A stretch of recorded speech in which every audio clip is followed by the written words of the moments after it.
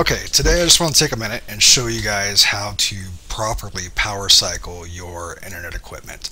In every type of setup, you're going to have an internet power supply of some sort.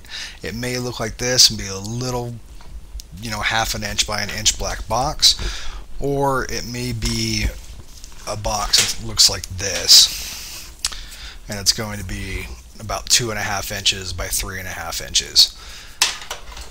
I'll show you how to do this one here in just 1 second. So what we're going to do is we're going to start with this one.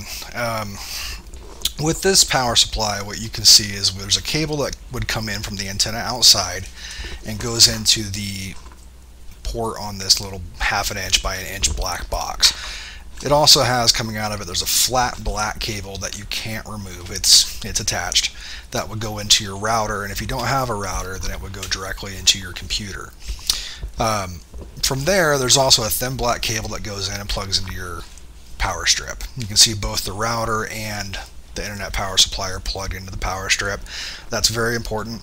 It protects your equipment from lightning strikes, power surges, etc. So if you don't have one, definitely be sure to get your devices plugged into a power strip.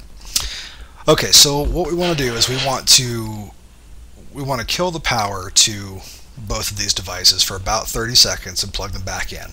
A lot of times things just need to be rebooted, and that will restore your internet connectivity. And that's something that you can do, whether or not you're on the phone with support, or you can do it before you go ahead and call support, and a lot of times it'll get you back on. In this particular instance, this power supply has a green light. I don't know if you can see it, but it does have a little green light right there. It's fairly dim. So what we want to do is we want to unplug this from the power strip. We also want to unplug the router from the power strip.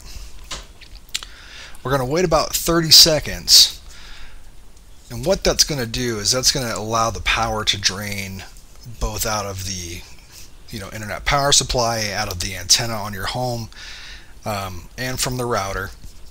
And you can see maybe the green light went off here, so that's the telltale sign that everything's been unplugged. We're safe to go ahead and plug things back in.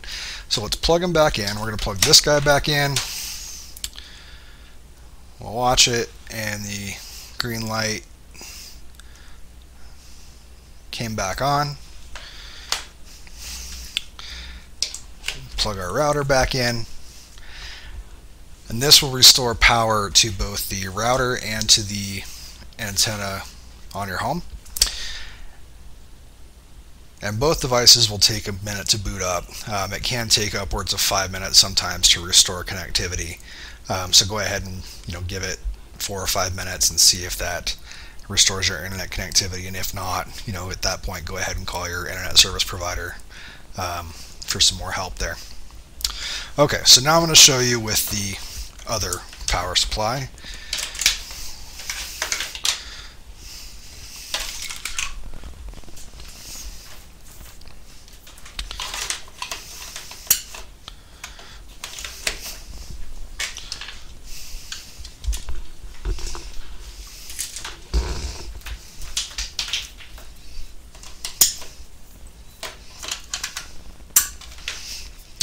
Okay, so on this one, you can see there's a blue light right there.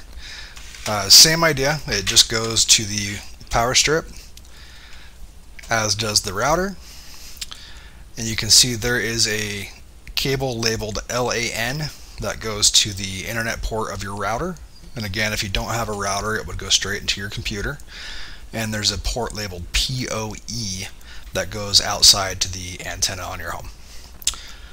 Same idea, we're going to unplug it from the power strip. We're going to wait for that little blue light to go out. There it goes. And we're going to give it a few more seconds here.